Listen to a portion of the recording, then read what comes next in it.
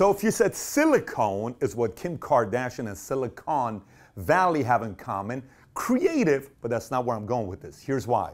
Because there's a difference between silicon, which is a 14th element on the periodic table, versus silicone, which is a synthetic substance that people use for many different things that you can figure out, but this isn't that video for it. Let me tell you why it's a waste of time for you to constantly compare your business to Silicon Valley and Kim Kardashian.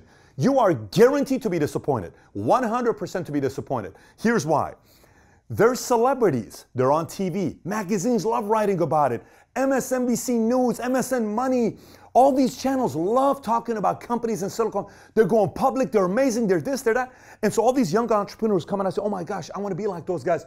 I want to start a company, technology company out of Silicon Valley. But what they don't realize is the following. Only 4% of Fortune 500 companies are based out of Silicon Valley. Only 5.5%, 6% of Forbes 400 richest people are based out of Silicon Valley. Only that much. Now watch this here. I want you to keep this in mind. When we're saying only 5, only 6%. Stay here with me. Why should I not want to be like Silicon Valley or Kim Kardashian? Here's why. Number one, it's simply reality TV. Kim Kardashian's life is not real. It's reality TV to get millions of people to watch, not for you to say, I want to be Kim Kardashian one day, because it's not real. It's fake. Silicon Valley, it's fake. It's a small little bubble that they have. It's not real business. The way they run their businesses is not the way you run 99.9% of businesses around the world, around the country. Number two, math never makes sense. How did Kim become famous? That's the question everybody asks. How did this company pay $20 billion to this business, and this business only does $400 million a year of revenues? Why did Facebook pay so much money to Instagram? Instagram wasn't even making money. What happened there? The math doesn't make sense. So you running a business, real legitimate business, that you can show math, it's different than Silicon Valley. Number three, you'll be disappointed if you compare 100% of the time. Well, when I look at Kim's life and I look at these people in Silicon Valley, their businesses are so amazing. I must be a terrible CEO or an entrepreneur or this or that. You're not. Listen, let me tell it to you in a completely different way. I'm here to tell you, I want to tell you this. The guy that's running a business, doing $17 million a year with his or her business, that she grew from 0 to 17 million a year, she may be as good of a CEO as any of those CEOs in Silicon Valley. Yes, absolutely. Why? Because in Silicon Valley, one can go raise money and get 10 million round one, 50 round two, 200 round three, and they bring the right people around. They had one great idea, it blows up, and then they say, this guy's the greatest CEO of all time. But the person doing $17 million, you may be a better CEO. You can't compare yourself on what Silicon Valley does. Next. They live on an island of their own. It's a complete different island. They go in a complete different community. These guys grow up in a different school, college, environment, the restaurants, the place. They're in a complete different environment than you are, maybe out of Toledo, or maybe out of Duluth, or maybe out of, Austin, or Jacksonville, or some of these cities that you may be a part of. Complete different life. Number five, few duplicatable habits. You know what's a duplicatable habit? What Sam Walton did is duplicatable. What Jeff Bezos did is duplicatable habits.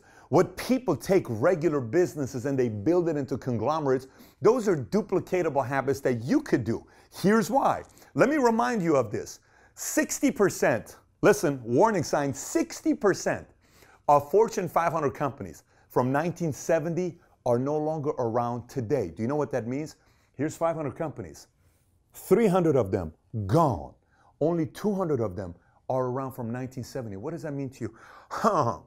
That means Silicon Valley may be nothing 40 years from now, and no one even talks about it except for textbooks in universities to say mistakes that were made or things they did right now. I'm not telling you they don't do a lot of things. I use a lot of their companies and I invest into them. But to use your business on how they do it, don't forget that this can happen. If you go to a place that everybody goes to and it's already predictable, you're leaving all the other opportunities that no one is even paying attention to. Now, having said that, let me tell you a duplicatable way that you could do something to build your business, something that is completely different than this reality TV that they live in. Very simple. Typically, here's how somebody becomes an entrepreneur. They learn how to sell, they learn how to create because they shadow somebody. So I work under somebody, I'm like, man, this guy, this is how he sells. This is great. I can do this as well. Here's how he makes phone calls. I can do this as well. Dude, did you see what he said? I can do that as well. I'm going to try to lie. So they shadow someone. They see somebody design something, create something. They build this desk. They build this car. They build an engine. Man, I shadow him. I say, this is kind of cool. I can do this. Or they broker a product. They sell real estate. They sell insurance. They sell them as they're brokering somebody else's product that they didn't create themselves, but they learn how to broker that product. They do this for a while. Then you save money. You save 10 grand, 20 grand, 50 grand, 100 grand, 200, 300 of your own money in your pocket because you did this for a couple years. Then you save your money. Then you show proof that you know what you're doing in an industry. You become an expert. You and a group of people decide to start a business, and you own a piece of the company. You and the people that start a business together. Then you raise money. Then you build your business. Then you either sell it off or you keep growing your company. This, my friends, is duplicatable. This is reality TV. So in closing, if you compare your personal life to our friend Kim Kardashian, or if you run your business and you compare yourself to all the people in Silicon Valley, you are bound to be disappointed and discouraged with yourself. Focus on your game. Focus on the fundamentals. Focus on what works. Focus on growing your base, your business, your company, your life, your personal life. See what you can do to make that better. And believe me, a big victory could be around the corner for you as well if you do it right. If you got any questions, comments, thoughts, comment on the bottom. If you have any friends in Silicon Valley, be sure to share this video with them because I'm sure they're going to love this video. And if you haven't subscribed to this channel, sub here, join the notification squad by clicking on that alert button as well. Take care, everybody. Bye-bye.